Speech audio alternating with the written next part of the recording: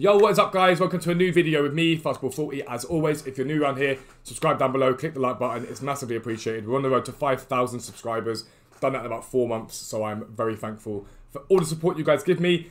And as always, if you guys want to watch me do this stuff live, give you guys input and trading tips, make sure you click the link down below and come over to Twitch, which is where I do my live streaming. We're about to partner over there. We've grown massively over there, and yeah, it's been mental, and I'm massively thankful for it. But it's massively helpful for you guys to come over there and ask me questions live, direct. And at 6 o'clock every day, we rush invest. We make sort of 100, 200k just rush investing pretty much most days. So if you want to get involved, click the link down below. Further to that, ! Discord in the chat will get you access to the Discord server. It is completely free to join. You haven't got to be a subscriber. Got loads of non-subs in there. I massively appreciate them as much as my subscribers. So join that. It's completely free. Get involved. We've got over 600 people in there now. It's mental. One final thing to talk about for me is my subscribers over there get access to my trading guides on the Discord. Next week, we will be launching a website in conjunction with V273, who's another brilliant trader over on Twitch. This is going to contain buying and selling prices for icons, special cards, silvers, everything you could possibly want to cover the whole market. And to subscribers on my Twitch are now going to sort of end their subscriptions there and going to subscribe to the website. It is cheaper than pretty much every single patron out there, and I promise you will make you bank. So if you want to get involved in that, just look out for it. Follow my Twitter. Get involved in Twitch and join the Discord. There'll be more details to come. But yeah, this video is basically about how to make coins from icon swaps number 3. Now, up until now, I have said that icon swaps have not been worth it because they haven't been worth it. This is the first icon swaps that I do think is worth it. There are some very, very good players in here for very cheap coins, or very cheap tokens, I'd say. Living in Trezeguet, much of it, like, was just a meh. No one really cares about them too much. But Gattuso's the CDM for 7 tokens is very good. Laudrup, they finally made him usable. Very good for 9. Puyol for 9 is brilliant. The Prime Icon Pack for 9 is very, very good. Everyone that watches me on Twitch and knows me knows that I love Mark Overmaster's card. I love it. I loved it every year. 5-star week for it. He's just a beast. He's like the stamina on him. I just love this card. I'll be doing him. It's the only reason why I'm getting involved. This Hullet is an L, a fat L. Lampard W. Paolo's a dub.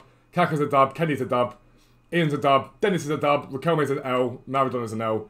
Petit's a dub. Cannavaro's a dub. Alberto's a dub. Garincha and Zidane are both fat L's in my opinion. Garincha not so much, but definitely Zidane. I don't know what they were thinking with this one. It's another Vieira situation. However, what he's been thinking about with this now is how are we going to make coins? Now, the first thing that I always think about with this is obviously these icons are going to come onto the market now. People are going to sell them off. So last night we saw some panic selling before people bought up again, I think, going into Weekend League because you still need to use these cards. Not everyone's got these cards yet. However, with both the two first icon swaps, we saw a drop-off in the prices of these players the Sunday and Monday after icon swaps was released. But then what happened was we saw a climb again into the next weekend league before they then start to drop off again. So this Overmars, for example, right now, I'm seeing him at 730. I'm thinking if he gets down to 6, 620, 630, I might buy into him for the chance that he rises back up to about 700k again to next weekend league. Do I think it's the most meta way of trading right now around icon swaps? Not at all, not even remotely. But I do think that there is something to be said about the icons. If you've got the spare coins, there are ways to buy into them. Litmanum last night, for example, was panic sold, was selling at 430, 440, and someone listed at 301, which was absolutely mental. I just missed out on it on stream. I was gutted. But that's something to think about. However, when I think about icon swaps, I think about the one major thing that it does mean is people have to play a lot of games, okay? You have to play a lot of games to play icon swaps. So what does that mean? It means consumables and it means players, okay? Now, the first thing with consumables is, a lot of time with consumables, you are selling to lazy buyers, okay? Now, the most important one I want to show you is squad fitnesses. People are going to need squad fitnesses because they're going to be playing a lot of games. Right now, they're selling for 600, 650 if you were just to go on the market and buy them, okay? Like, relatively easily, you can pick these up. Now, I know that, so I do it. But most people are lazy. And every weekend, without fail, lazy list, my squad fitnesses I buy for about 12 to 1300 coins. Because what I do is I buy maybe 100 of them, which I have in the club right now, 100 of them. I then list 30 at a time, and I list them all at about 1, 2, 1, 3, and people just in their squad screen see their squads low, go to buy a consumable, and they just buy it at that price, and they don't care. People just don't care, and you will see this happen. So what I would advise you doing is picking up on these at as low as you can. 600, 650 is fine, and I would lazy list them in batches. The thing you have to remember about lazy listing is you're not going to sell every single one of them straight away. It's just not going to happen, okay? But what you will do is, let's say you have your batch of 30 and you sell 3 or 4, you then relist them again, and you relist them again, and you've got to be on the ball. But you are doubling your coins. Like, whatever coins you put into squad fitnesses, you're nigh on doubling them. Which is, there are very few trading methods in this game that are going to double your coins. But what's effective about this now is once Weekend League is done, normally the squad fitnesses sort of stagnate and don't sell as quickly. That's not going to happen this time, because what's going to happen is people are now going to leave finish doing their Weekend League matches, and they're going to then have to do the Div Rivals matches, and then they're going to have to do their Squad Battles matches. And so you'll still have a steady influx of people wanting to buy the cards. The buys might slow down slightly, but I don't think it'll make a difference. I was doing this during both first 2 icon swaps. I made absolute bank from it. I'm going to continue to do it. It isn't a difficult way to trade. It's barely even trading, to be fair. It's just buying them and sending them to lazy buyers. But it is such an effective way to make coins. Anyone in my Discord will tell you the same. It is not difficult at all. So be mindful of that. Pick them up. Make coins. Other things to think about are, firstly, people are going to do SBCs more readily, because of the fact that it helps for first owner cards for their team. So a lot of the rivals requirements are first owner teams, okay? So if you're doing rivals with first owner team, you're going to want to do SBCs. Fodder did see a slight rise last night. People doing that Benega card, I think. So be mindful of that when you're looking at this sort of stuff. There's a lot of first owner stuff. So if it's a card that comes up with relatively cheap and meta, people will do them. It happens every single time, so Fodder can rise. Other consumables I've been thinking about, Hunters and Shadows. Always Hunters and Shadows, because, again, if you do it SBC, you're going to put Hunter or Shadow on the card, chances are you're going to want to do that. But if you get a first owner, for example, you get a first owner Aguero, which I have in my club, which I'm probably going to use for these icon swaps, I'm probably going to stick a Hunter on him, just to bang his pace up so that he's able to compete a bit. They're really effective ways to go, as are sort of position change cards, the Cancer CF, those expensive ones.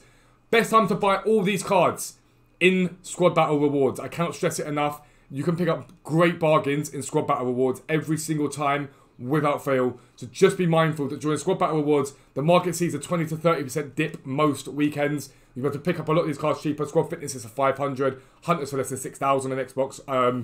Sort of take off sort of 20% on PS, that's what they'll be. And Shadows for about maybe 10,000 on Xbox last week. I was picking them up for, selling for 13,000 later on. It's easy coins. But one really effective way that I want to talk to you about trading with icon swaps is going to be the Squad Battle games. Now, you're going to laugh at me when I say this, but I promise you it works every single time. So the online ones, for example, 9 first-time Premier League players, there's not really much to trade with here, in my opinion. However, the single-player ones, Samba Squad using 11 Brazilian players is meh. Like, 11 Brazilian players, there's loads of Brazilians on the game. Maybe some meta ones and some decent ones might go up in price, but it's not where I'd be looking to place my coins. Japanese players, I would look at this because there are very few very good Japanese players in the game that are available on the market. So I'd be looking at Japanese players. But the ones that I like the most are the CONMEBOL squad, and I like the Liga NOS squad. Now I'm going to show you now a couple of players that you could be looking at. But all you've got to really do is go and look at the players that have got CONMEBOL and the teams that have got CONMEBOL players. But if you look, for example, we're going to look at Fabra. So this is the CONMEBOL guy that I'm looking at right now. Now I don't think the goals carry. We've not had any confirmation from EA as to whether the goals count, but the specials definitely do. These guys definitely do.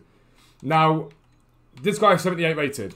People do not know the value of 78 rated cards, okay? They just don't. And they don't realise they've got a value. Now, the reason why I like him as an option is he's got 89 pace as a left back, all right defending, all right physical, all right passing, all right dribbling. He is perfectly fine for this. For squad battles, you don't need to go much more than this. But he's been listed all morning. I keep seeing him come up all morning. Well, I was recording this video a minute ago. I recorded it initially. I didn't like the video, so I re-recorded it. But he keeps coming up. And I really like him as an option because, again, he's got everything you want for left back that's relatively competitive in a squad battles match. But you can see right now that he's selling for 2,800. Compare price back out on him and pick him up. It isn't going to be difficult to pick him up relatively easily. People aren't going to be sitting on these filters. But it's not just Fabra. You have to go to like foot, for example, foot. If I go Footbin, and what's the name of this team? I'm trying to remember the name of them. Buenos Aires.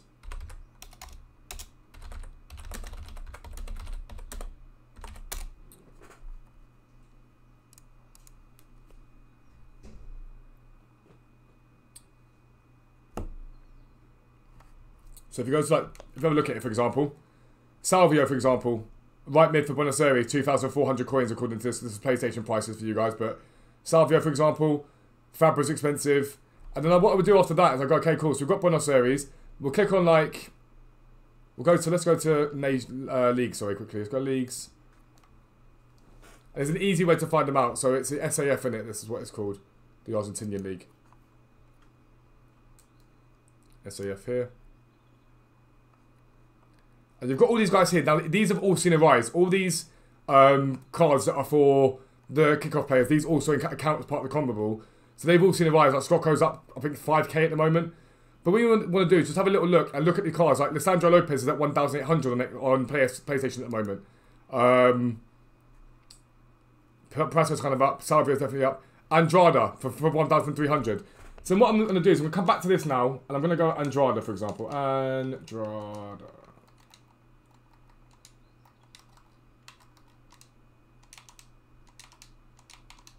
So like Xbox, you're going to see more of a price rise on that. But look, so he's at... Firstly, you can bid on him and see if you pick him up. I don't think you will, but you can bid on him either way. But again, you can use compare price back out on him and just see what he does.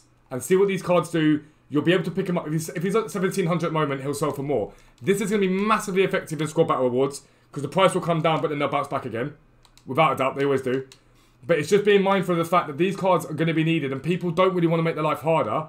So pick up these players, try and snap onto them, try and buy into them. I'll have a look at Salvio in a second as well. But you can trade with these guys relatively easily, relatively simplistically. And especially 6 o'clock content drop. Today, if there's packs and stuff like that, they'll come into packs. A lot of these guys will go for discard. Salvio, let's have a look at him. What's going on with Salvio? Jesus Christ, on Xbox, look at that. 4,900 on Xbox. Now, I don't know if the gold cards count. If you can find that the gold cards count. If the gold cards do count, that could be a great, great player. I don't know if they do, and I don't think they do. But if they do count, then brilliant. Get involved in it. But this is why the UCL version of this I don't really like, but I like the combo ball one. Just see what they go for. He's 80 rated. People won't know his value. In the next video, I'll be trading with these guys for the next sort of 24 hours. So in the next video, you'll see me pick them up and how much I pick them up for and how much I send them for. It's an easy way to trade. But just get involved with those. And then Liga NOS. Liga NOS doesn't have that many meta players, but I want to go to the Japanese guy because he covers 2 birds with 1 stone. And I wonder if he's gone up in price quite considerably. H-I-J-K-L. Right, cool, yeah, perfect. Tim, my alphabet there. Liga NOS. We'll go across to Liga NOS. I just want to see what he's doing. Because he's good for 2 requirements, obviously. So Nakajima, for example, is about 1,500, 1,300 at the moment. He's not really seen a massive rise at all. I think he'll see a bigger rise outside the weekend league. But I know Corona, for example. So these are these ones. Let's go gold, because I think he's the only gold one. So right now he's at 1,000 coins. So you can, if you're buying him at basically discard price, you'll be able to get maybe 300-400k profit off him. The one that I've seen most joy for most people is this Jesus Corona. I've just sold him for 1,200. He's at 1,300 now. Again, people don't know the price of these guys, so sit there, compare price back out. I'm not going to sit on the whole time doing it, trying to get one of them, but I'm going to pick them up for the next few days just to see what they're doing. But again, bid on them. You'll be able to bid on them. Why is it? What have I done there? Min price. Max price is what I need. Again, just throw a bid on all of them. Everyone you see here, just throw a bid on. If you know that they're going to be going for 1,200 coins, just throw bids on them. If you get them for 800, 900 coins, it's 300 coins a card. There's a big amount of profit to be made from these cards. And again, it's a simplistic way to trade without having to worry about spending too many coins and just boosting your coin total up all the time. I don't want to compare price to them. But you leave them there. If you pick them up, you pick them up. If you don't, you don't. It's not the end of the world. But in my opinion, they're the plays. Squad Fitnesses, the Liga NOS players, the Common Ball players, they're the plays. And if you've got the spare coins, icons, if you know your market, icons could be a very, very good play. Just to show you, I picked a Jesus Corona up a minute ago when I first recorded this. I just didn't really like the video, so that's it. And then these guys as well. I've been picking these guys up. They're up in price.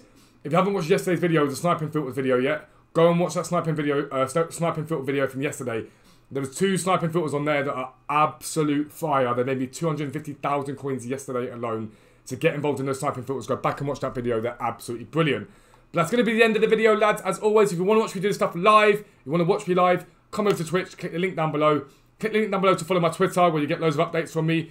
And as always, subscribe if you're new around here. We're on the road to 5,000 subscribers now, so get involved. But for now, lads, I'm out. Peace out. I will speak to you soon.